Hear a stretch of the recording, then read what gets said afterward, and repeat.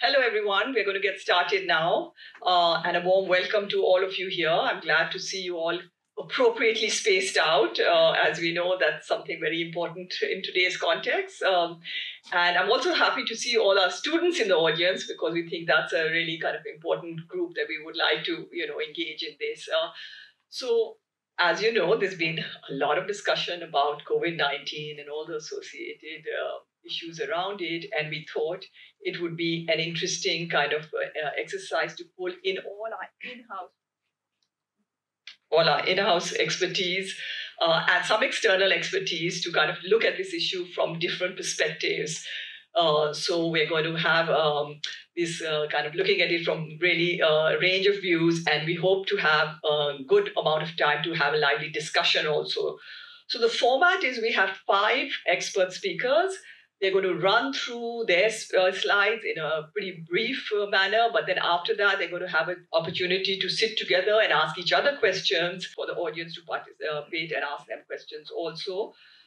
First off, we're going to have Batman. Oh, oops, Professor Linfa Wang. I didn't mean to give away your secret identity, but I think in nowadays context, it's not that much of a secret anymore. Anyway, if any of you have been following the news in Singapore and outside, all the information that's going on, you would have certainly heard about Professor Wang's the work that he and his team at Duke-NUS are doing and the really pioneering kind of work, and he's going to also discuss that a little bit today.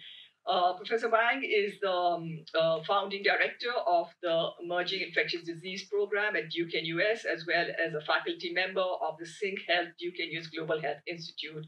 And today he's going to give us a very short history of zoonotic viruses over the last 25 years, and as I said, some of the work his team is doing. Following him, we'll have Assistant Professor John Ansah, who's with the Health Services and Systems Research Program at Duke-NUS and is also affiliated with the SingHealth Duke-NUS Global Health Institute. His work is really looking at developing simulation models of how to map the healthcare system and use the insights generated to inform policies and evaluate programs. In today's context of COVID-19, he's going to kind of break down some of the control and mitigation strategies that have been put in place today and help us understand the impact of these strategies. Next up, we'll have Professor Wang Tien, who's the Vice Dean at Duke-NUS and Deputy Group CEO, Research and Education at SingHealth. Professor Wong will kind of continue that topic of looking at managing and mitigating outbreaks and seeing how digital technologies and AI can help us look at more, augment traditional strategies and kind of look at new ways of doing things. So let's look at what innovative ideas we can, think about. Next up, we'll have Professor John Lim, who's the Director of CORE, the Center for Regulatory Excellence, and the Policy Lead for SingHealth Duke-NUS Global Health Institute.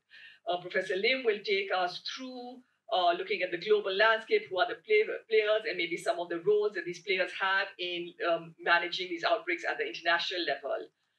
Last and not least, we have Dr. Temur Beg, who is the Managing Director and Chief Economist of DBS Bank.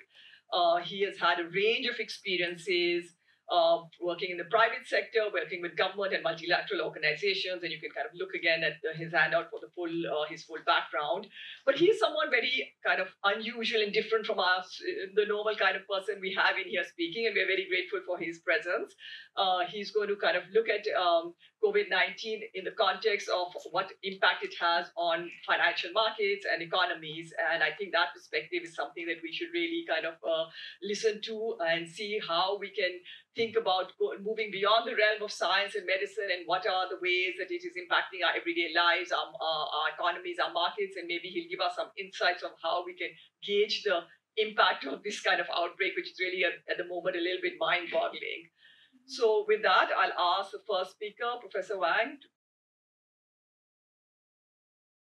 All right, while this is going, maybe I just start by saying that thank Amina to organize this, and I think originally we were going to do a big public sort of forum, and with DOSCON, orange, obviously we can't do that.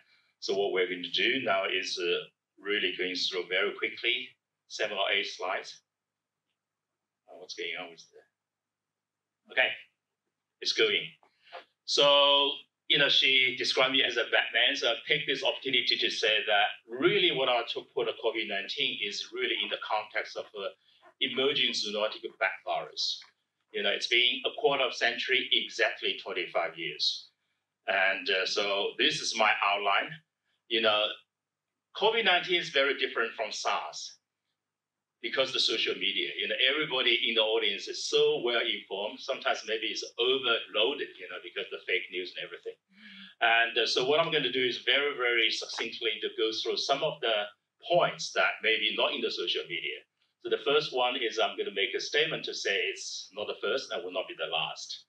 And then really always useful to tell you what I have been involved, 5 different levels of outbreak response for COVID-19.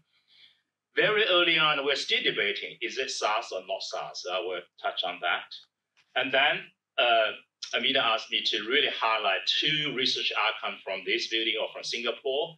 So I addressed 2 questions about the genetic stability and also, for young scientists nowadays, you think of next-gen sequencing, PCR, the more sexy molecular tools. But in outbreak response, serology actually still play a very important role. And then I end up with the lessons that are from a piece we wrote in Lancet. So personally, I found fortunate. It's kind of interesting for infectious disease scientists if you're fortunate to deal with outbreaks, although it's a sad event, people dying. So I have been reminded I'm the only person now still in the front line that has been involved in all major outbreaks caused by emerging bat zoonotic viruses. So I started my career in Australia 25 years ago, 94, we discovered and unnamed the Hanja virus. And you go 94, 99, 8, 9 is Nipah here in Malaysia, Singapore, SARS, China, MERS, Middle East, Ebola, Africa, and COVID-19. So that was prepared less than months ago. And you look at this COVID-19, I put China plus 24 other countries. Now it's 130 something other countries. So without any doubt, COVID-19 is going to be the most impactful of all of this. But I think it's important to really look at that, say, in the last 25 years, we had 6 major outbreaks caused by emerging bat zoonotic virus. Unless we change the practice of wildlife trading, farming, and dietary, then I think that's not going to be the last. Okay, so personally, as I say, this is a very different. 25 years ago, I was in Hanja as a scientist. I only play a role at the scientific level, but this time, fortunate or wrong timing, actually I was on ground zero. So I was in Wuhan January 14 to 18, and that retrospectively is the key week. If we did something then, we would not be in today, okay? And then I have served on multiple WHO committees and OIE in the CEPI, and I'm the key member of the Singapore National Response Team to lead the science. And Duke-NUS, of course, I'm leading the science. But there's one role that I never played at that intensity is the interaction with media. This time, for 2 reasons, maybe, I'm a bit more senior than when I was at SARS time. And secondly, I was quarantined for 2 weeks. So I have a home studio set up and did all the interviews. Okay, so that was an accidental role, but I think it's important for Duke-NUS for Singapore. So now, is this a SARS or not SARS? So there's a kind of a little bit in the EID field, unfortunately, there's a lot of discussion, not only science, you have diplomacy, you have economics, everything comes into play. From very beginning, the Chinese government did everything to try to say that it's not a SARS, okay? Technically, because SARS is a severe acute respiratory syndrome, and for COVID-19, now we have a better picture, is 80 to 80% of them are mild, okay? So the cases are mainly mild, but we do have severe deaths. So in that regard, COVID-19 is not SARS because it's not a severe acute respiratory syndrome. But in virus taxonomy, then we have 4 different levels. We go from the order, family, genus, and the species. So these species, actually now we have a new species called the SARS-related coronavirus, or SARS-CoV. And COVID-19 now is called the SARS coronavirus 2, so it belongs to the same species. So just give the layman outside of virology, all human beings sitting in this audience is the same species, right? We have different ethnics and race. And so if you think of that, SARS and COVID-19 is basically the same virus, but different strain. Okay, so in that regard, so SARS and COVID-19 is in the same species level. And then in terms of the research we're doing in Singapore, we have made quite a few discoveries. And the latest discovery currently is being reviewed is really is SARS-CoV-2 a genetically stable virus? And then the genetically stable means it's less frequent mutant events, and there has pros and cons, right? The pros is that for vaccine diagnostic, if it's stable, it's good. The con is if you have a bad virus, if they don't change, they keep to be bad. So we're hoping that it changes to be less bad, okay, means attenuation. So this is a paper in review, and it's really hot, and there's a lot of media requests already. So we discover a major now genetic change. There has been point mutations reported in the media, but this is a major one. So I think this is a Singapore contribution. The role of serology I was talking about is, so how do you confirm a viral infection? Most of the tests are really focused on the presence of the virus. Okay, so the PCR is the front line. The advantage is more sensitive, precise, but it has a narrow window. Once you miss that, you missed. Whereas serology can detect virus-specific antibody in the host, and that lasts years, okay? We have SARS survivors in current study where compare SARS to COVID-19. 17 years later, they still have antibody and still can neutralize the SARS virus. So what we did is we developed the serology, and we were the first to use the tracing contacts. So this got a lot of publicity. So this is a report from Science, so it's not just general media, but scientific, media as well. So really the contribution we made is that these two major clusters in the sort of the church, two different religious gatherings. And there was a lot of suspicion that these were linked, but the tracing took 1 month eventually to find out that the missing link was in the middle. There's a couple that actually attended birth events, but happened in late January. At that time, they were not very sick. They were mild, and they missed the whole tracing process. And the retrospective, months later, we use serology to say, that's the link. So this is very important in terms of contact tracing. So I just finished by the lessons we learned. So this is a published sort of comment in Lancet you can read. And the 4 different points are there.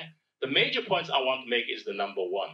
Basically, the lesson we learned for this is that in infectious disease, there's a Cox postulate that's, established more than 100 years ago. Basically, when you have infectious disease outbreak of previous unknown etiology, there's a very stringent criteria to prove that before you can claim this is a new disease. So we're still in that mindset, but now we're in the era of next-gen sequencing. So the Chinese doctors got sequencing evidence on December 26, but they were either afraid or politically too sensitive to report. And the WHO and nationally, like in Singapore, I was just thinking, if we have the same situation, can we do differently? Maybe not much better, because the current rule and the engagement policies are not ready to really go for NGS-based outbreak response. So these are the things that I put in this commentary. But I think the other lessons we learned from this is the double-edged sword of social media. Social media is really good to educate everybody and get ready to prepare for it. But on the other hand, is the panic and also the misinformation. I also want to say, as a Batman, I always finish up to say it's not Bat's fault. Bat has been co-evolved with the virus for millions of years. And actually, we in Duke-NUS, during peacetime when there's no outbreak, we're mainly to study what lessons we can learn from bats, because bats can teach us a lot of lessons. And the last is that peacetime versus wartime. The lesson is that for infectious disease, the outbreak preparedness, the work has to be done during peacetime. Thank you. So I'll be talking about the role that models play in trying to understand what is really happening. And what I'm going to do is I'm going to basically go through these 3 points and then spend a bit more time on the last point. So why modeling when it comes to COVID-19 or infectious disease? Basically, when you have such situations, models are becoming much more relevant in helping policymakers to understand the number of cases that we're likely to get, and then how the healthcare system can support those individuals who have the cases and will require some care. So models help to bring together all the available information we know from epi studies, from the surveillance studies, from the economic impact. We try to bring all together in one framework, and it helps us to project, or what we call with nowcasting, because we have very short time period to understand how many infections we are going to get, how many of them are going to require care. Do we have the capacity that in the hospitals for us to provide the services that those individuals need? And then through that analysis, we are also able to identify the important areas of uncertainty. There are so many things that we don't know now, and there are a lot of arguments about whether this is really playing a role or not. One example is people who are asymptomatic with COVID-19. Are they playing any role in infection? Now, is there really something that is confirmed, or we don't know? And there are other issues about mortality rate. What predicts mortality? Is it just age or your your underlying health conditions? There are some evidence that if you have underlying health conditions, the probability that your severity of the condition is going to increase is there. So all these issues are something that we are still trying to get data on. So when you know all these things, you'll be able to identify how a change in those parameters will change the outcome, or basically the simulation result that you're going to get. And then lastly, models helps us to identify the parameters or the policies that we are putting in place, basically the control or mitigation policies, to see how those policies will impact on our prevalence or the incidence or the conditions that we expect. So I'm going to spend a bit more time on the last point to look at how these things are put together to be able to understand the impact it's going to have on the outcomes. So here is a very simple list of control or mitigation strategies that often we hear in the news or is going on in most of the countries, especially in Singapore. The first one is contact tracing and quarantine or isolation. So basically, if somebody is infected, and in the case of Singapore, the confirmed case is done, then they go back and trace all the contact that the person has had with individuals that they have had contact with, and then they try to trace them and then quarantine those individuals. So this is a very effective policy that most countries, Singapore is doing, and in some countries they are doing it, but I think from now in the US and Europe, they've completely lost track of what is going on. Social distancing is something that is really going on now in many countries, and in Singapore, it's about to also be enforced, which we have now with all the splitting of teams at work and other places. And then we have vaccination, we have school closure, risk communication, basically to inform individuals about washing your hands, about wearing masks and other issues. And then travel ban, which is becoming a big deal, and Singapore is ramping up travel bans now. So here, I want to show you a bit more about the model structure. So this is a very simple model structure that I want to take you through quickly. I'm not going to spend a lot of time on it. So basically, we have individuals who are susceptible, and then they get exposed through somebody who is infected. And through that exposure, we have two different pathways. This is people who are exposed but not infected. And these are people who are exposed and infected. But at the point in time of contact tracing, we have no idea who is infected or not infected. So we need to get information about all the contact tracing individuals and then do all the quarantine that we're going to come up with. So here, the ability to contact trace those individuals and the fraction of those we're able to quarantine will go into this quarantine stock, because we have service facilities available that requires us to know how many individuals we're going to put in place. So if we don't have space in the quarantine facilities, we have to give them home quarantine or other options. Then these are individuals who are infected in the community, and if our contact tracing is very effective, we're able to move them to quarantine. However, if we are not able to capture everybody, which is basically the case, that it's likely that somebody is going to not be traced through the contact tracing. What happens is that these are the individuals in the community who create the infection.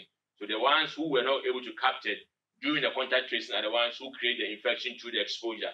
And then from here, these individuals over time, when they develop severity, because you might be symptomatic, you might develop mild and then go to severe. So these individuals over time, when they develop severe symptoms, they might be captured through the healthcare system and they will be confirmed. So the quarantine individuals also go through some waiting time, and then some of them are tested, and then through that, you're able to get those who are confirmed. And then when you're confirmed, at the current situation, they are all in the hospital and they are receiving care. So we're able to get a sense of what is happening to them in terms of how many are recovered and how many of them are going to die.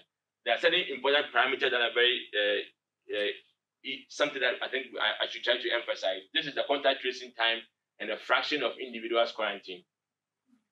This is extremely important because this determines the delay from onset to isolation.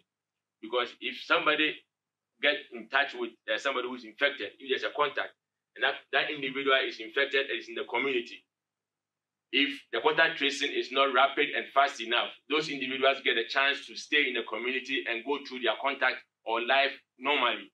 And what happens is that they are able to infect as many people as possible, given their contact, the contact rate in the community. So the speed at which we're able to contact trace and quarantine those individuals will determine how many infections are likely to happen in the community.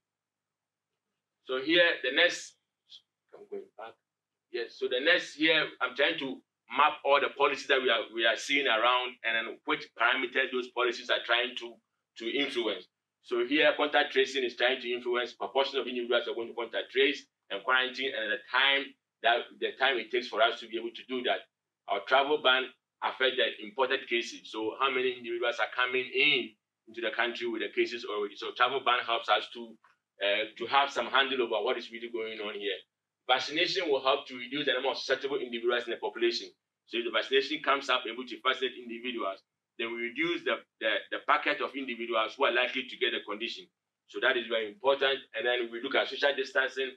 What it's trying to do is trying to reduce the number of contact rates in the community. Basically, you cannot run around and do the things that you do. So the number of contacts you create every day is going to reduce. So this is basic, and this is the risk. Communication helps you to wash your hands, do other things, so that it can have an impact on the infectivity. So here, this is basically based on publicly available data set. This is what we have now. This is, I sent it to you on Friday, I think. So this is not from Friday, Saturday to now. The data set that we have in Singapore is not included here. So this is basically what we see from the infection, the number of individuals. These are cumulative infections that we have in Singapore. And this is a very important graph. This is the number of infected individuals in the hospital. And why is this graph going up and down? This is a very simple stock of how many confirmed cases are coming in and how many individuals are discharged. So this is a stock of the inflow and the outflow. So if the discharge is more than the inflow, the curves start coming down. And if the inflow is more than the outflow, the curves start going up. So we just saw there's a spike now because we have more people being identified, but we don't have the number of people who are discharged is lower than that. That is why we see the graph going up again. And this is the number of people who are recovering from the condition. So here, from here, what we can do is to look at possible scenarios, because our effort is to try to predict how many individuals we're going to have in terms of the infections in Singapore. But as I said, I want to focus mainly on those in the hospitals, because this is where the healthcare system is supposed to support those individuals, and the capacity available will determine how we're able to do that. So here, this is the blue line is the worst case scenario. Here we see that if things really get out of hand, how many confirmed cases we're going to have in the hospital.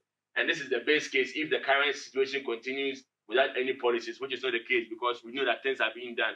So the base case is not going to be the what is that? And this is the best case scenario where we're going to have less than 5,000 individuals over time. So since we are in Singapore and things are being done effectively and rapidly, I'm going to focus mainly on the best case scenario and how policies can dampen the number of infections that we expect. So if you look at this, we assume here that the contact tracing time is about 4 days. So it takes about 4 days for individuals who have had exposure to somebody who is infected to be traced and quarantined. Remember that fraction of quarantined individuals are not going to be perfect. So we assume 90% of those who have the exposure are contact traced and they are quarantined. So this is the best case scenario. This is what is going to happen. What happens if we're able to increase our number of individuals who are contact traced and quarantined? We see that the peak of the number of people in the hospital will go down a bit. And if we're able to get everybody through our contact tracing, still we don't see a significant number of people. The peak is not going down significantly. Why is that the case? Because the time it takes, that's the onset to isolation delay, is still the same. So if it takes 4 days for you to run around, the number of people you're going to infect is going to be the same. So even though you are quarantined, you are going to cause the harm before you are captured and sent to the quarantine. And that is very important.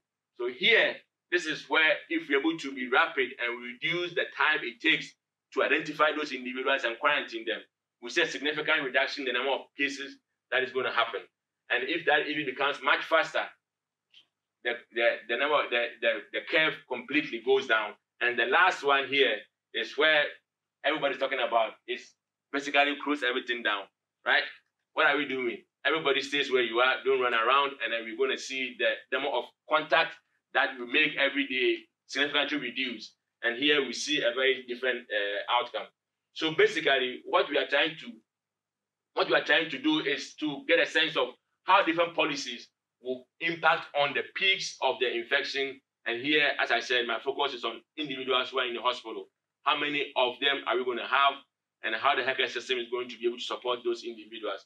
Remember, in Singapore, we have about 21% of the elderly individuals who are 60 years and older are elderly.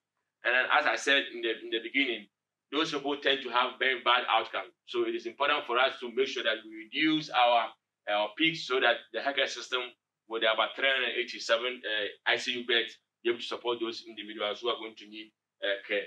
And what we want to focus more on at my last point here is what is our policy response on the non-COVID population with other conditions. Basically, with our response, we are making certain services available. We are closing certain services in the hospital. So there are vulnerable patients who are not getting services that they used to get because of our response to the COVID-19. So the question is that what will be the impact of our response to this vulnerable non-COVID population who need care? And we have to be able to address both going forward. So I think this will be my last slide, and then hopefully we can have some questions later. Thank you.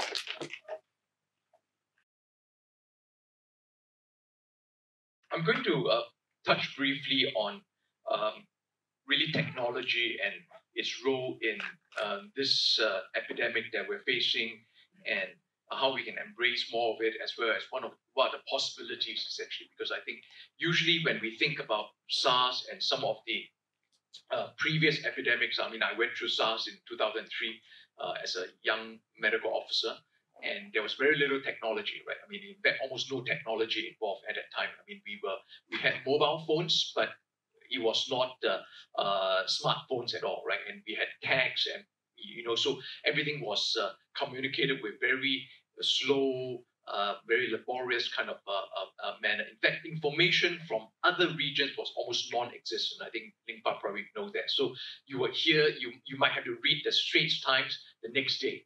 In fact, actually, the fear of SARS was high because no one knows what's happening in other parts of the world, right? You're hearing about people maybe dying in Canada and then Taiwan and so forth. So I think fast forward now is 15, 16 years, much more has changed. And I think that the ability of us to use technology is quite important. Now, how do I look at technology? I mean, I want to give you a sense that I obviously have no experience in infectious disease, so I'm going to really concentrate on the technology part and on models of care of what we are doing essentially from this aspect. Right? You can look at technology in the sense that it could be non-digital, right?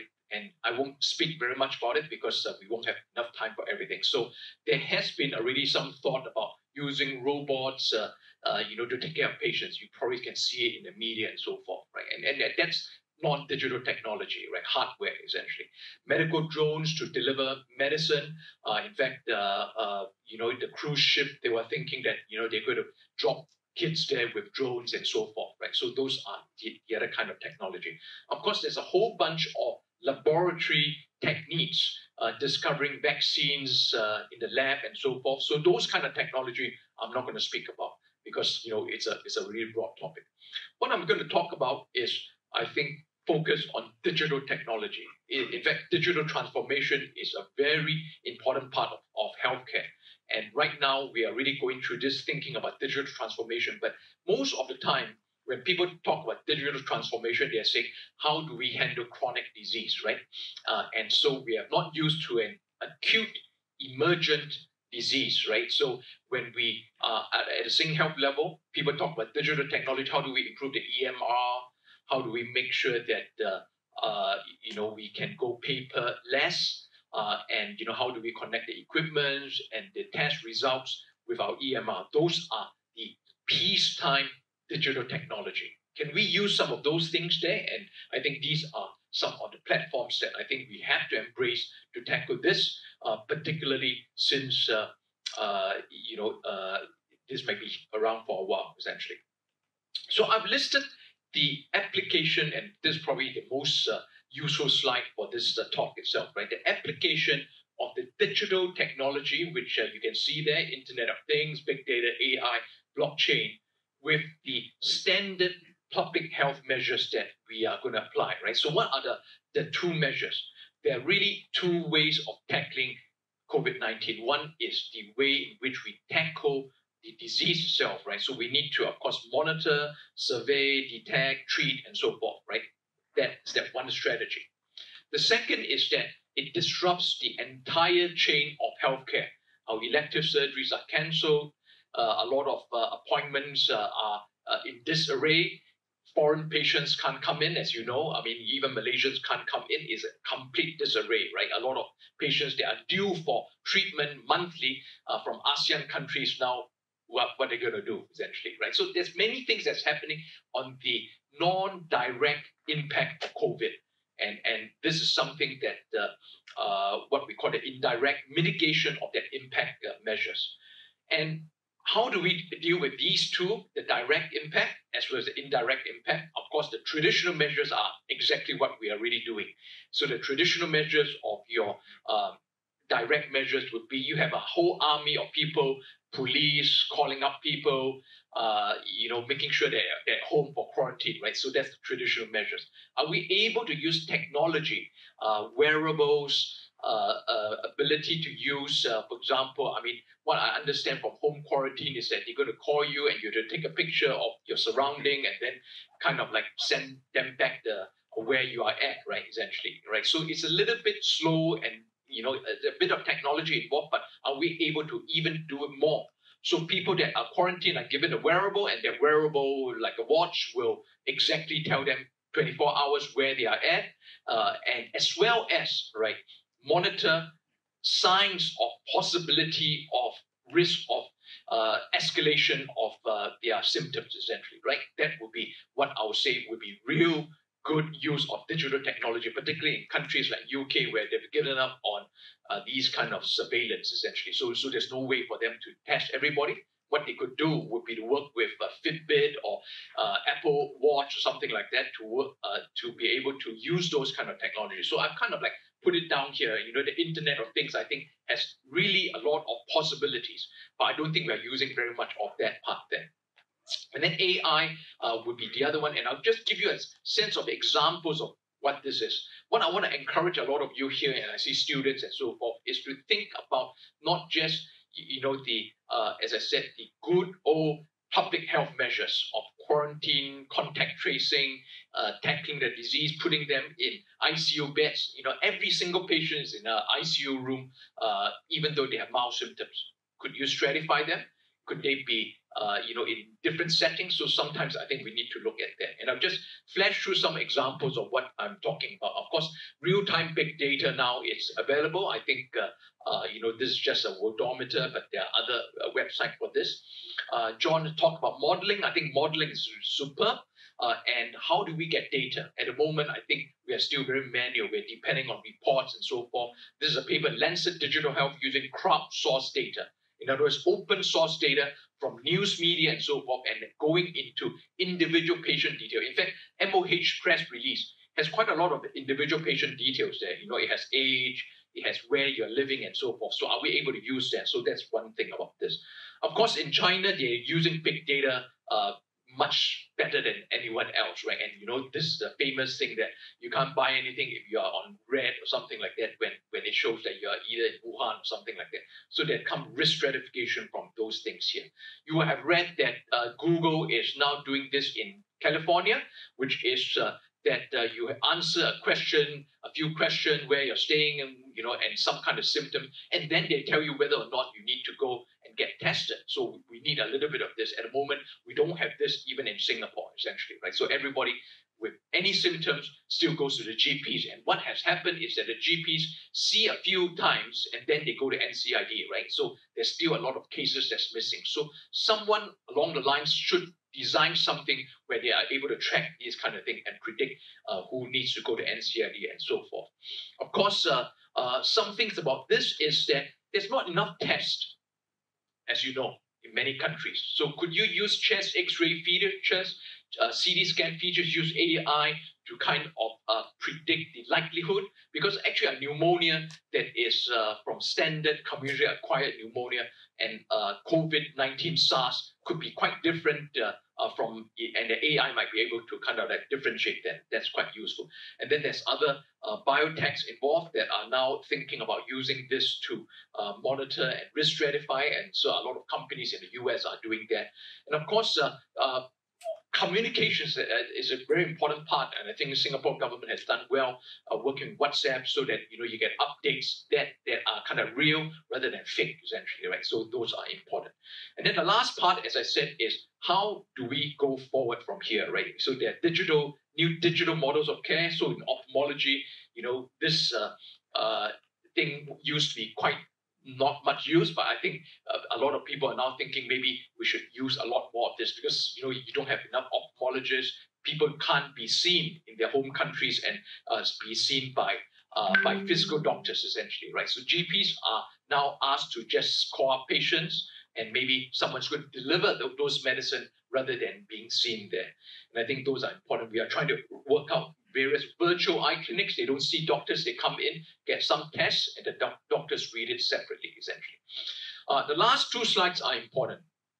I would say that every crisis provides an opportunity, right? This is a crisis for our generation. It's very hard to convert people to use digital technology because they always like to come to the eye center or SGH. They like to come, right? And they like to come once a year, and they hate it if you say that, we're just going to, why do you go to some shop and we will use telemedicine for this? But this presents an opportunity for patient and public acceptance, as well as for physicians' acceptance. I think that's quite important. A lot of physicians don't like digital technology. A lot of us weren't comfortable with Zoom until a few weeks ago, am I correct? And then now everyone's like saying, okay, well, there's no choice. And everybody, including, you can say if your mother or your grandmother needs to start using Zoom, then you are able to convert them. So I think that this is a crisis and it's an opportunity for us to take this crisis because it's going to change the model of care for this. So I think with that, I hope that gives you a bit of sense of why we need more technology in tackling what is really an old problem, an infectious disease epidemic. Thanks. So I'm going to try and just give a very broad overview of global challenges. It's quite impossible to cover this in a few minutes, so I just picked up some points. And one of the key things that we're facing now, as we think of the pandemic epicenter moving from China to now Europe, it's partly because of that first bullet point which you see on the screen. There's so many gaps in global coordination and response mobilization. And one of the major things, even picking up what John Ansah was saying, was this whole issue of contact tracing, quarantine, and isolation procedures varies from country to country. But of course, you have the other issue that there's so many global and local players, timely disease detection, availability of basic care, which is the major issue now facing countries like Italy, where even in northern Italy, they said it's a very high quality healthcare system. But because the epidemic curve shot up so quickly, they're simply overwhelmed at this point in time. And you have all these dreadful stories of doctors having to make this kind of decision as to who to ventilate, who not to ventilate, even young patients dying.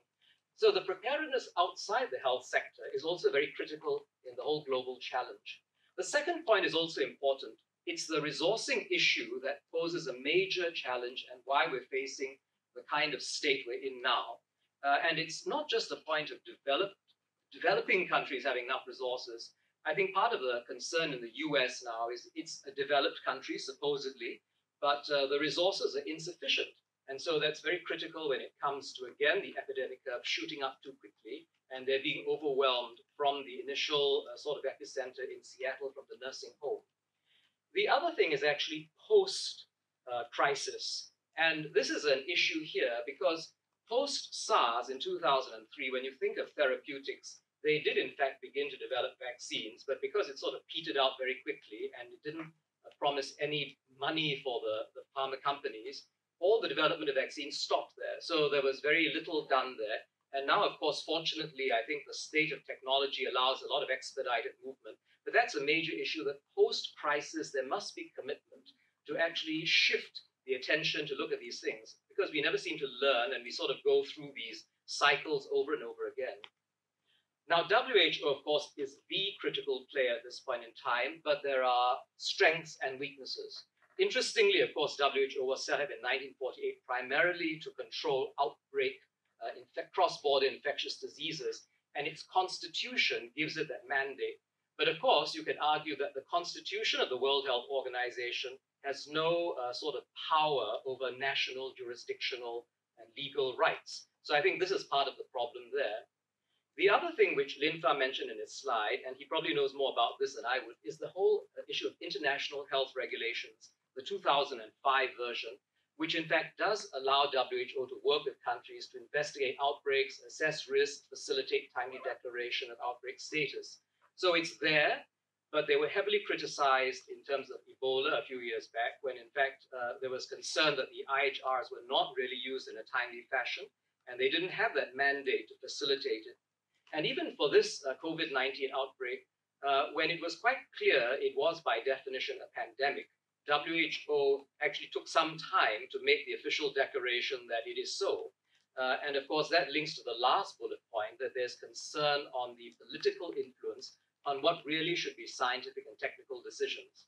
And again, you could argue in the US, what is it that is driving it at the moment in terms of the approaches? The science and the technical issues are very clear, but it's confronted by a whole lot of polarization in terms of politics. And this is where they're facing a lot of issues now. So the public doesn't know who to trust, the messages are all different, and the healthcare institutions cannot respond. The scientists also were complaining, of course, that funding was withdrawn, and now that contributed, in fact, to that slowness. So if you come back to WHO, in fact, smallpox eradication from a program that started in 1966 is its greatest success. But since then, especially in this century with H1N1, Ebola, it's been highly criticized. What about the current response for COVID-19? I would say it's actually quite good. The current DG has been fairly forthright, and he's been fairly proactive in terms of his press conferences and keeping people informed. But of the situation in the last 2 weeks, it seems WHO can't say very much. Once the thing began to peak in Italy, and now it's spread across Europe and the situation in the US, I haven't heard very much really in terms of new things. WHO is restating what it stated in late January and throughout February. And part of this is linked to the fact that the second last bullet point, it's a very extensive organization across many countries, but it's often been criticized that the bureaucracy and the organization hamper its efficiency. And so the current DG, when he came in, has been doing a lot of reorganization. And so I think he's benefiting partly from that, in installing several assistant DGs who then have better control. But it still remains to be seen how this will play out. Now, in terms of what happens in an outbreak situation when you're trying to approve new therapeutics and vaccines, there is an emergency use assessment and listing mechanism that was developed just a few years ago as a result of the Ebola outbreak. And this is a risk-based procedure that if you have therapeutics that are coming through, you may not necessarily have to take them through the whole regulatory approval cycle to determine safety, efficacy, and quality.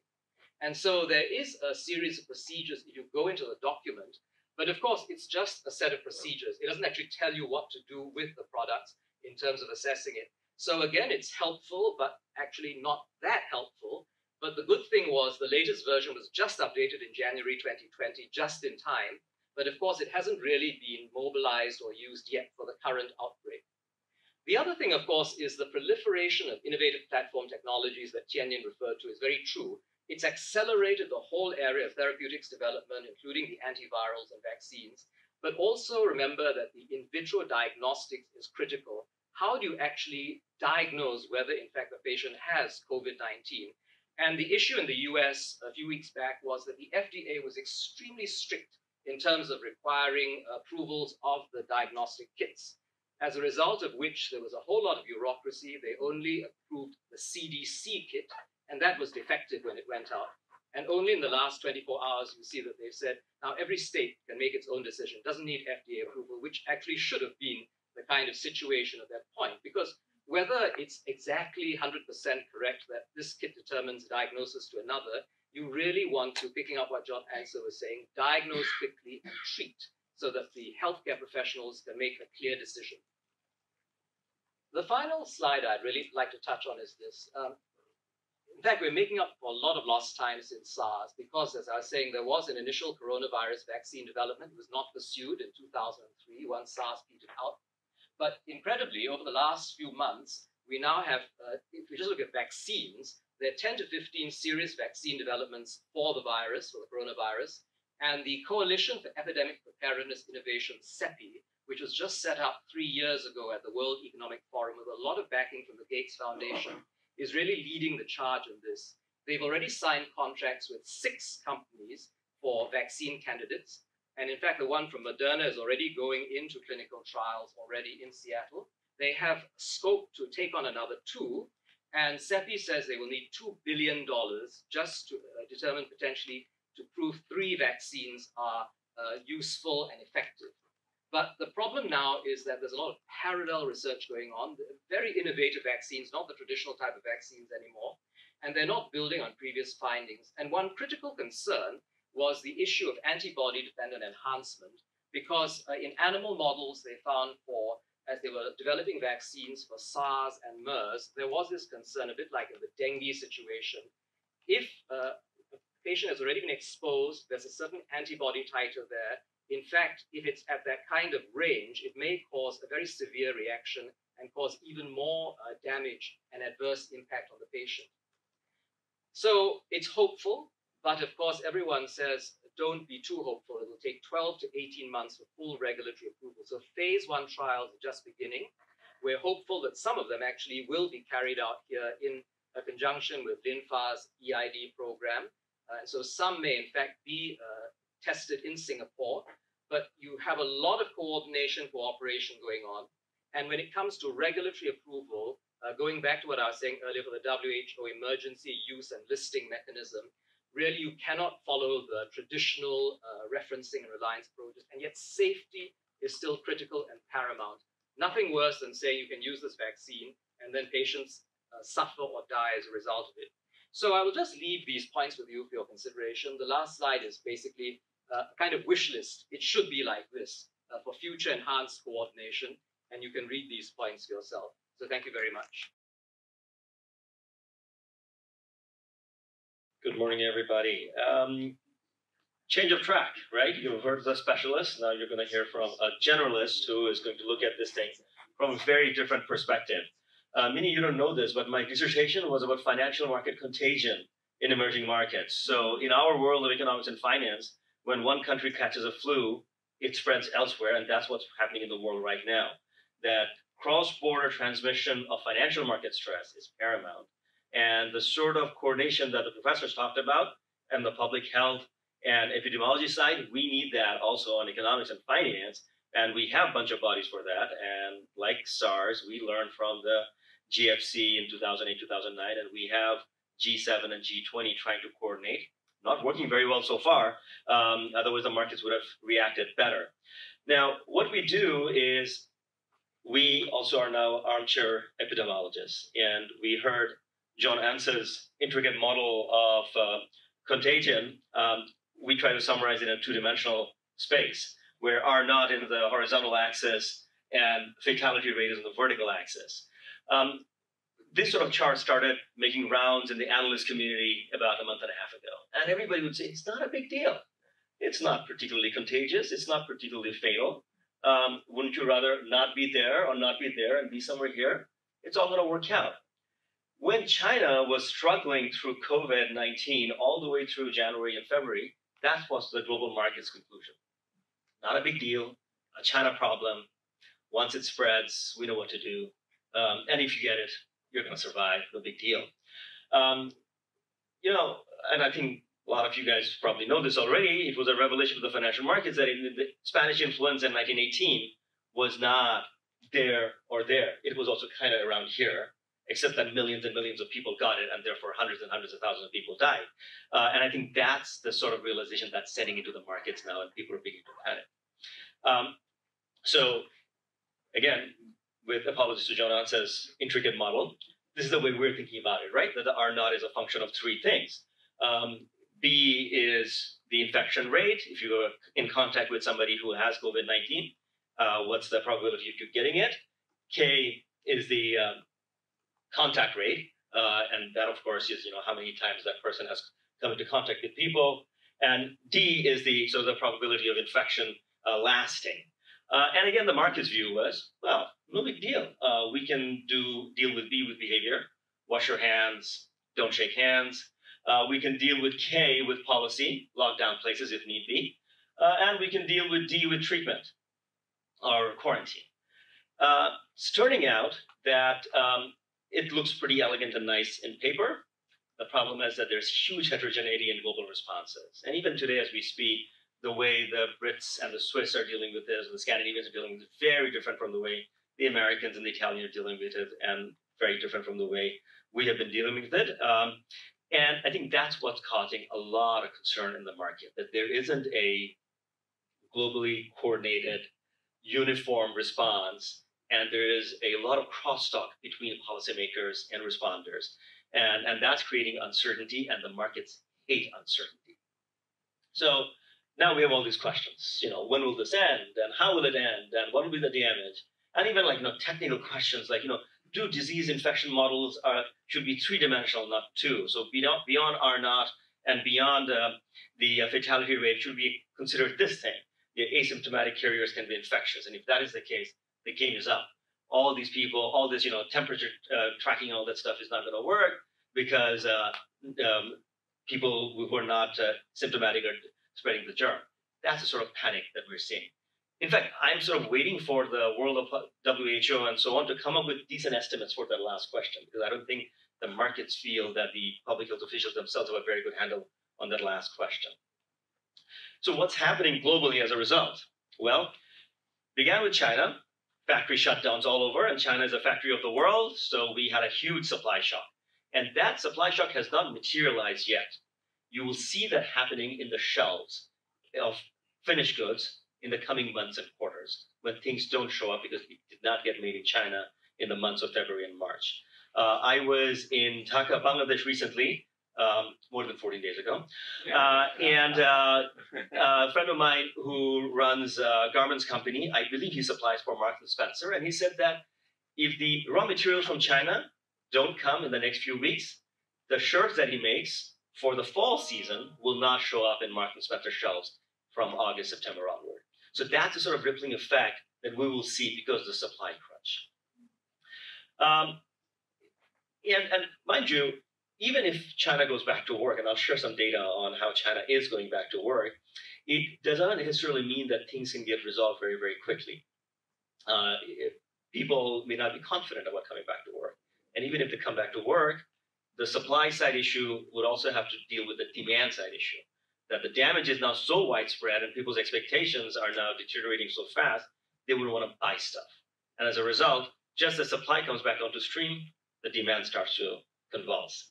And that's where we need to consider two issues. Number one, the world is not about just goods consumption. Yes, at this moment, we are holding laptops and looking at screens and using our smartphones. I mean, these are things that are made in China. And if the Chinese work double, triple shift through the months of March, April, May, June, we may get a lot of the stuff back. But the world is largely service sector driven. We consume travel, and tourism, and movies, and restaurant meals. And all of that is coming to a standstill as we speak. Now, that's the sort of challenge we're dealing with right now, that the service sector distress, you can't make up for it by going to movies 3 times in a day or eating 10 different restaurant meals. It just doesn't happen. So the loss from service sector cessation of activity is more like a deadlift loss. Then we have a lot of issues on credit risk. Can companies pay back their loans? If they can, what happens to banks, which is why bank shares are all, prices are down 20, 30, 40% in the past week or so. And then this issue that G7, G20, and so on are meeting and announcing measures. The Federal Reserve of the US cut interest rates down to 0 yesterday. Are these sufficient? The markets are saying no. They feel that cutting interest rates is not going to cure the virus. They don't believe that giving people tax cuts is going to reduce the rate of infection, and they're correct, of course. Can't go away with all bad news. So let me show you some interesting data. This is a chart where 100 would be the trend. And this is latest information. So as of Sunday, which is when I sent many of these slides, road congestion in China is about 60% of trend. If I had been with you a month ago, that number would have been like 20. So it's picking up. Subway use hasn't picked up quite yet. It's about 30% from trend. Migrants entering large cities. Again, this would have been like 10, 20 a few weeks ago, but people are going back to work. People are not going to the movies. Actually, the movie theaters are closed. Hence, that's zero relative to trend. Property sales have picked up. In fact, property prices went up in China in January, February. So speculation hasn't gone away. And this is interesting. And I think this goes back to the going back to work issue, which is coal use at power plants is already close to 80% as of this weekend. So while the rest of the world convulses and is in total panic mode as we speak, China, where it all began, is going back to work. So that's the silver lining. Thank you very much. Thank you all very much. Please, we're going to come up here and have an opportunity to ask some questions. But I'll start with, actually, we have Mike Mercer, the director of the SingHealth Duke Global Health Institute, on Zoom. As we said, very comfortable with Zoom. And I'm going to ask him if he has any questions. So, Mike, do you have any questions for the panel? First of all, wonderful presentations, everyone. I'm sorry I'm not with you. I will just have one observation about what's happening in the States, and that is this focus now on mitigation, not on containment. We've passed the stage of containment where the feeling is that contact tracing, et cetera, has limited value now, and the big emphasis is the enormous change in society. I'm sure you've seen in the news. What the emphasis on now is trying to see whether the U.S. can somehow flatten the curve. This is a new term which almost every American knows now, and what that means is spreading out the cases so that the health system can manage to take care of them. The Army Corps of Engineers may be called in to build hospitals around the states in preparation for what is feared is happening in Italy. And you heard today that Macron declared a war in France. But I just want to introduce you, and we have a lot to learn in terms of studying the value and the impact of mitigation strategy, which thank goodness you haven't had to use in Singapore. I had two questions, which allude to your presentations. One is, I am struck by the rapid rise of the epidemic in a number of countries, and the now alleged reason for that is that it's a lot of asymptomatic people that are doing this. Asymptomatic people are asymptomatic. They don't cough, they don't sneeze. And so there's a lot of interesting questions being asked. Do we have a precedent? Is there something special about this virus? Why are we seeing it so easily transmitted if it's true, with so much of it early on, in particular by asymptomatic people? This is a question that many people are asking here in the States. The second question that I get asked over and over again is why Taiwan, why Hong Kong, why Singapore has been able to have a successful containment strategy. And not only that, very, very few, I guess in Singapore, my understanding, no mortality or very low mortality in these three countries. I can't tell you how much the media is asking. What has been learned by these three countries? Is it just that they're small? Or are there other lessons that the world should have learned or still could learn about what has been done both in prevention and treatment? So I'll stop there, Amina. I'm sure a lot of people have questions. Linfa, do you want to try to answer some of those questions? Although I think some of them are pretty difficult questions. Maybe no one has an answer for them. The ones that I am being asked by the media constantly. Yes. Yeah, I have a go first. Is it working? So, Mike, the first question of whether this is much more infection spread faster than any others, I don't agree, because it is spreading faster than SARS, but compared with others, I think flu, for example, still I think flu is much easier. The question of asymptomatic spread. So in Singapore, in the famous example, use our serology, we retrospectively trace it back. The lady was sick, just very mild, and she had a low-grade fever, recovered in a day, went to another party. All right. So this is like the German, the first commentary about asymptomatic transmission was withdraw the paper, because the interview to the patient was not thorough, because the patient said, I did not say I was not sick. I said I was not severely sick. So so to me, is this asymptomatic infection surely is happening, but is it happening more prominent than others? I don't think we have the solid evidence yet. So this is really the short answer to your first question. The second question is why Singapore, Taiwan, Hong Kong is doing much better. I think that personally, I think that the lesson from SARS, that played a very important role. All these regions were heavily hit by SARS, and so the preparation from government to clinician to scientists are at a very different level. Even from Australia, I was working in Australia for SARS. We had a 0 case of SARS patient. So the scientific community today, is working together, but nowhere near what I'm experiencing in Singapore or in Hong Kong. So that's my personal view. There is lessons of learned from 17 years ago. Thank you. Hi, Mike. Maybe I'll move into. Are you able to see me? Yeah. Okay. Sorry. Yeah. I think. So I'm going to speak about it from the healthcare side, because I'm inundated with meetings every day, kind of like round the clock essentially.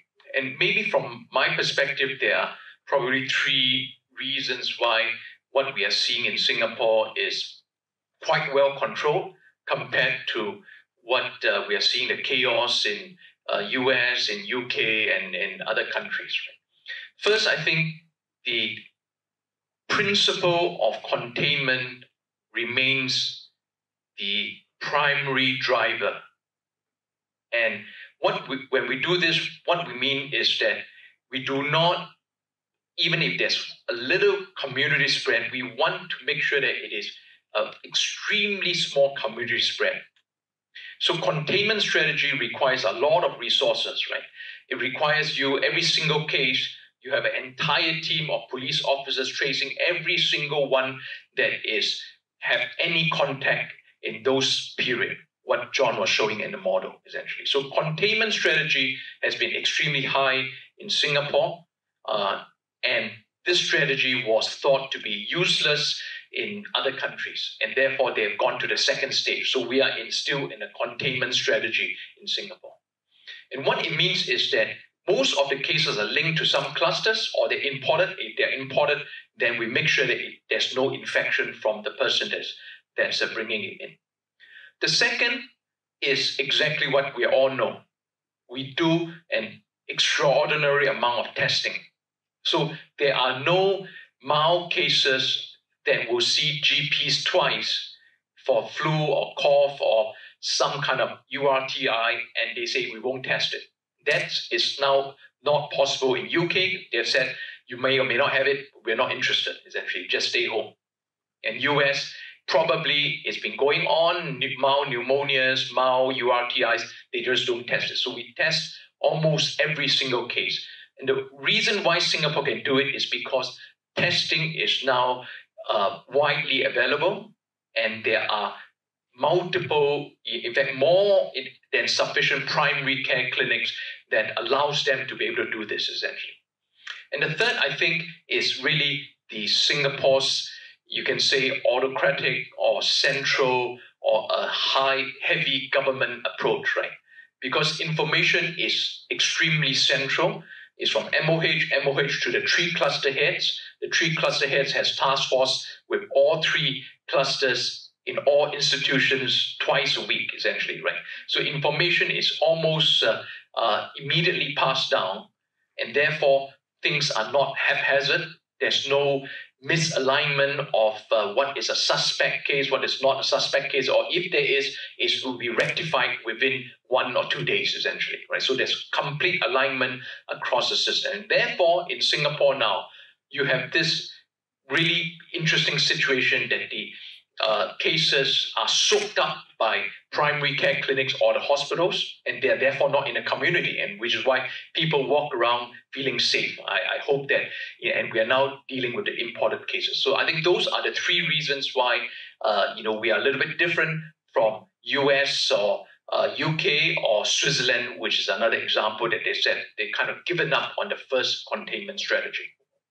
So just to add, if you remove the containment from the model, you see a complete different scenario in Singapore.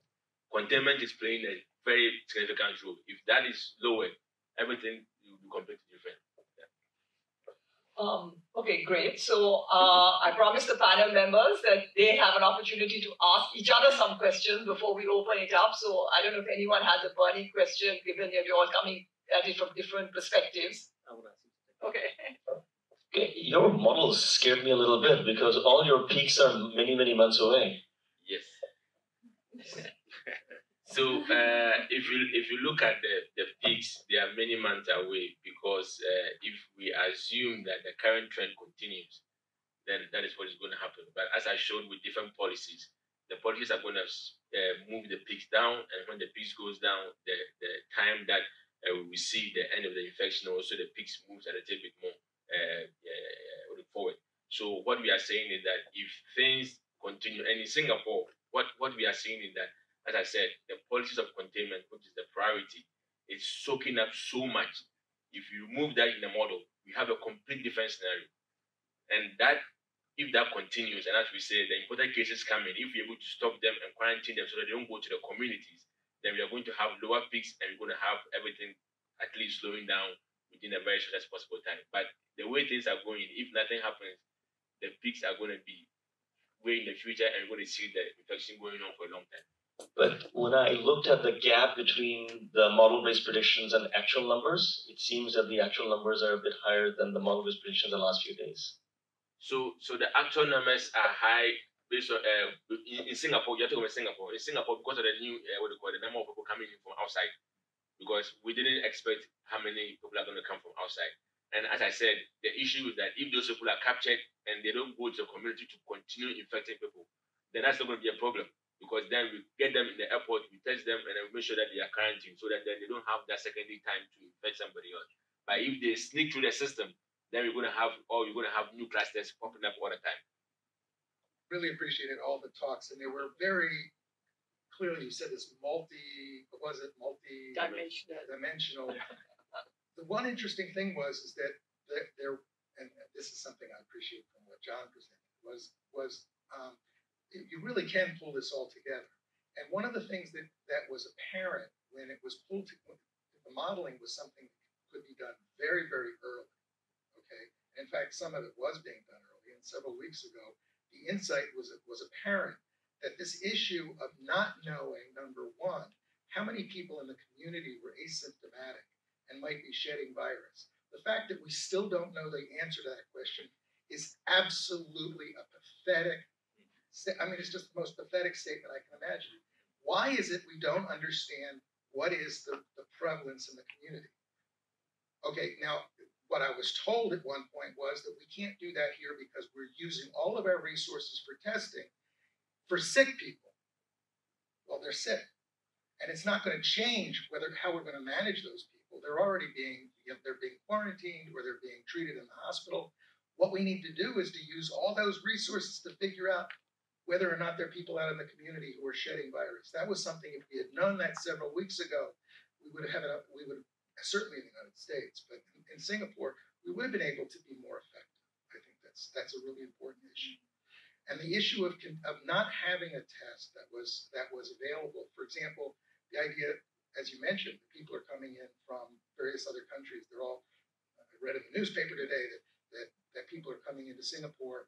Now you're going to see a completely new wave of virus in Singapore as a consequence. So people coming in because they know that if they don't come in before the deadline, they're going to not be able to come in at all.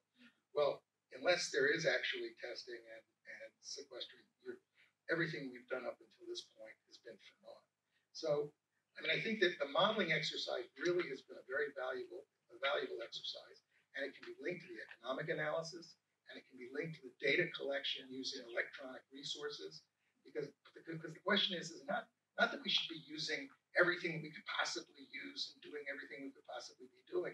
We should be focusing our attention on what is going to delay that peak, and what's going to allow us to retain the resources that we need for sick people who don't have COVID virus, retain those resources for those who need it. So, I mean, I think that's really where things are, where I think you could be pulling these things together. So my suggestion is you guys all start working with John. Message is very clear.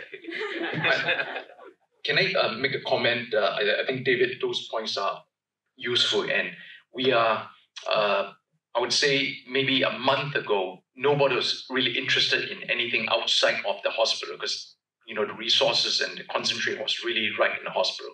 But now is the opportune time when the situation in the hospitals is relatively stable. There's, of course, fatigue and there's still cases, but, if you go to NCI, you read the report in Straits Times today, it's a very systematic process, right? People are sitting around, they get tested. It's just like almost like a factory line, essentially. So they know what to do in the hospitals, right? And I think the opportunity now to do some of these research in the community. In fact, NMRC are asking for grant call. This is the type that you do, serology in the community. Just do 1,000 people. I can tell you there are probably two good things about this for research at the moment, right? People have no problems giving you data, at least at the hospital, right? Everyone will give you the contact thing. They sign whatever you tell them to do, essentially. So this is the only time that we are able to do it in the hospital. In fact, I've kind of like wish that we would have been able to collect these kind of consents, right? That the data will be collected, if necessary, you contact them, that kind of stuff. So everybody does it at the hospitals now. So if you're going to do this kind of survey, I bet you the acceptance level of the community is there. And you probably can do population studies very quickly, 5,000 people, and people will want to do it. So in other words, questionnaire, serology, you never have another opportunity because people are just so afraid they want to contribute to this thing. The second very interesting thing that we have seen is that, we were just talking a little bit about the travel restriction, which you're now saying is that another major impact probably for outside of the other impact that is not seen for the economy, right? Not just the airline and the hotels, is that it probably will kill medical tourism in many countries. The private hospitals here that depends heavily on foreign patients, immediate tightening restriction.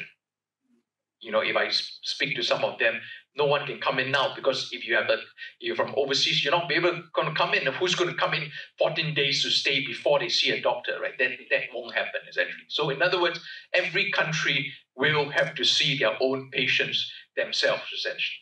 And so Singapore, which is supposed to be a medical tourism hub, at least for the private sector, that part is going to be severely damaged. So if you're looking at those stocks in Raffles or Parkway, they are going to be hit, I think, on top of the, standard things. So those are changes in models of care that even the hospital systems have to deal with. Okay, I'm going to jump in here. I have a question for Temur. And that's kind of combining some of these things. So there's been all this discussion, which Mike alluded to, about flattening the curve. And I think Singapore is a little bit different because their attempt is not just flatten the curve, but actually reduce it.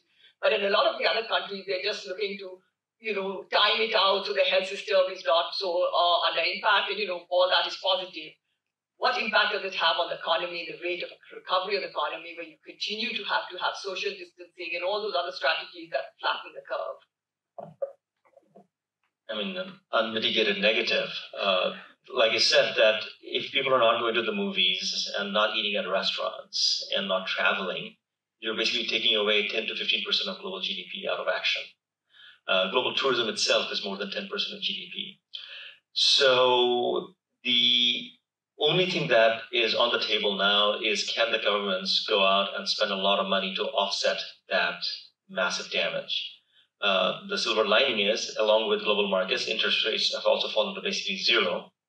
So the governments can basically borrow as much money as they want at zero cost or zero interest payment.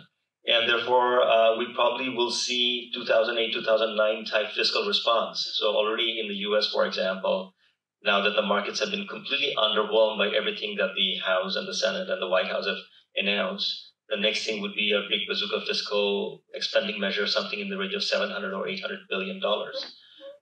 It still does not cure the virus. That's the problem. In 08, 09, we had a very severe crisis of confidence because a lot of things that we didn't know existed, and the contagion between asset managers in Europe versus mortgage-based securities in the US, that, when it came to light, created a lot of panic. But it was a banking crisis, it was a financial crisis. You had very smart people sitting in central banks who knew how to handle it. And after an initial period of major turbulence, the right resources were devoted to the right problem. And within a year or two, we were on the clear course of recovery. Right now, the uncertainty is so palpable that it's not clear, money thrown at what? You cannot accelerate vaccine development. The optimal dosage for those who have COVID-19 is still not very clear after the various clinical trials, whether the one that can help care. So how long are we going to have no movies and no going to restaurants? 2 months, 3 months, 6 months, right? Which is why, despite all the heroic measures that we've seen so far, the markets are going straight down. Okay, so just two observations or two questions. The first is, what do we need to learn about the origins, going back to Linfa's original presentation? How do we stop this happening again? I mean, we're going to get through this eventually at some point, one would hope. So what is it that we've got to do upstream to try and protect this happening again? And the second point is, and as a Brit, I'm sort of quite alarmed, and I've got loved ones back in the UK, to see the way that they've gone from announcing a containment strategy on Monday and basically abandoning it on Thursday. And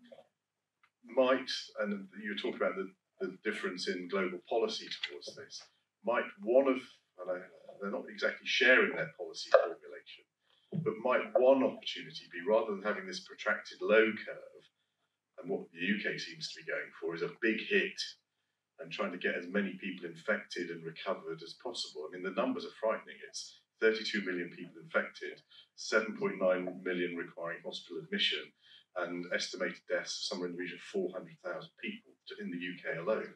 But if you get through that hit, in shorter order, you're back to whatever normal is going forward.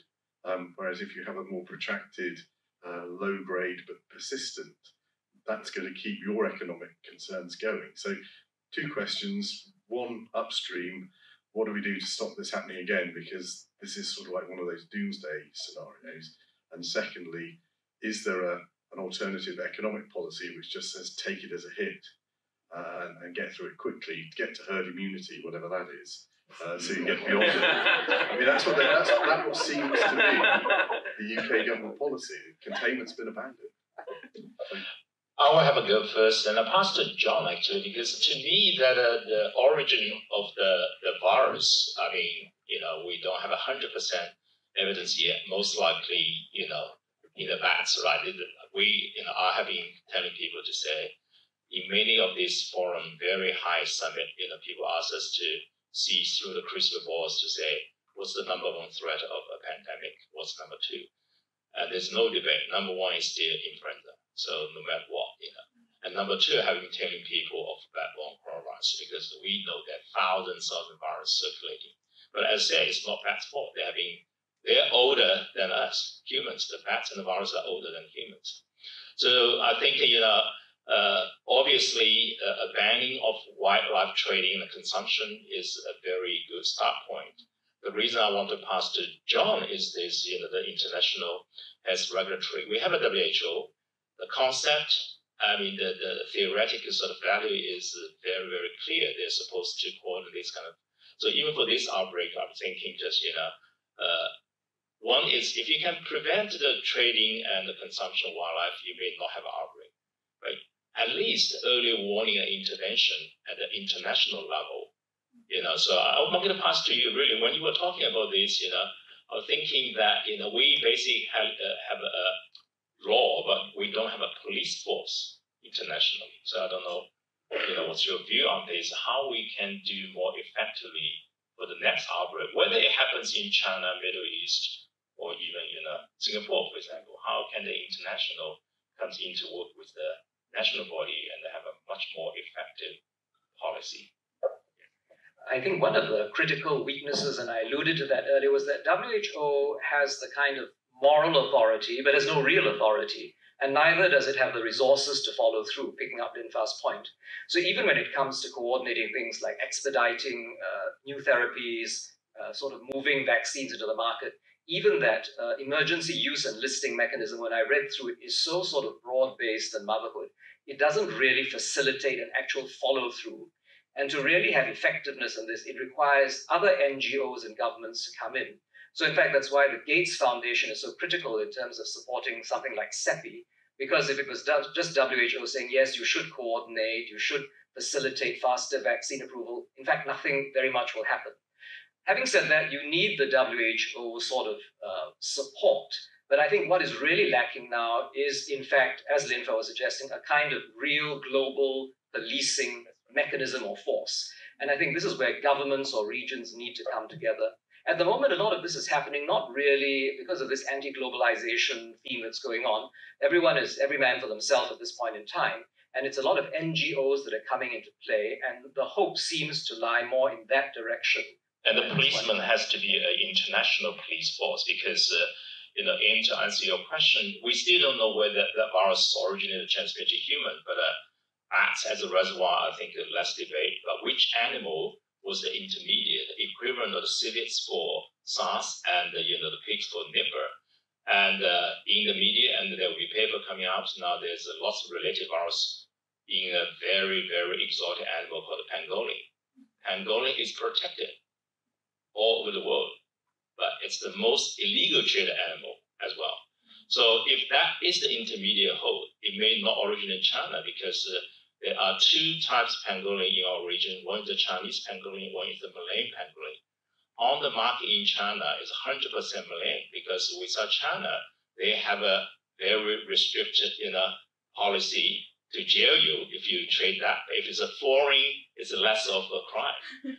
And interestingly, all the market is all the marine sort of pangolins are being sold. Where are they from? Malaysia, Thailand, Vietnam, Laos. So if that is the carrier of the virus may originate from outside and trade inside China. So the WHO and the international force is really the only solution to prevent future events. Sorry, just a quick point. This allowing herd immunity, after that was announced in the UK, I saw this Harvard epidemiologist writing in great horror about this. I mean, this is not a measles party, right, where you're trying to promote that. This is an unknown virus. Its virulence, although it's being characterized more and more, is still an unknown entity. And to say you just allow your population to be infected and segregate, you focus your resources on the old and then let the young sort of just take it, even that is not an actually sound scientific approach, because there are cases when, in fact, the young are very severely infected or affected, and you don't have enough resources to treat them, there are not enough respirators and others, then the mortality rate is going to go up. So I find that quite a horrifying prospect, actually. Quite horrifying. Yeah. So I think we've already gone over time, but we have one last question, maybe. Okay. Hi, thank you so much for your time. All the students, we really appreciate it. So I remember the H1N1 outbreak because I was in Melbourne at that time. And a bit of background, I'm from Holland now, so I worry a lot about my friends and family there. We should learn from history, right? So why is it that the H1N1 pandemic, for example, was so different than what is happening now? Could you summarize it very quickly? So different, you're talking about the society's response or the disease itself? Society's response, what is happening now, the chaos. Okay, yeah, so in my first BBC interview, I used the term that Donald Rumsfeld used when fighting terrorism. you're dealing with the known knowns. That's H1N1, because influenza, although I say in terms of pandemic, influenza is number one, but the general public knew this and had gone through this. And then you had the known unknowns, and you had the unknown unknowns. So when SARS happened, it's the unknown unknown. We never knew the coronavirus can be so lethal. So COVID-19 is the known unknown. So I think we are still in that mode of dealing with something that we did not know. And also that, kind of the Chinese government put a lot of effort to say it's not SARS. I don't know if it's a good thing or bad thing, because at least for SARS, we knew, whereas COVID-19 now is, for the general public, it becomes the unknown unknown. But for me as a scientist, it's actually a known unknown. So I think that played a lot in terms of the different response to H1N1. Yeah.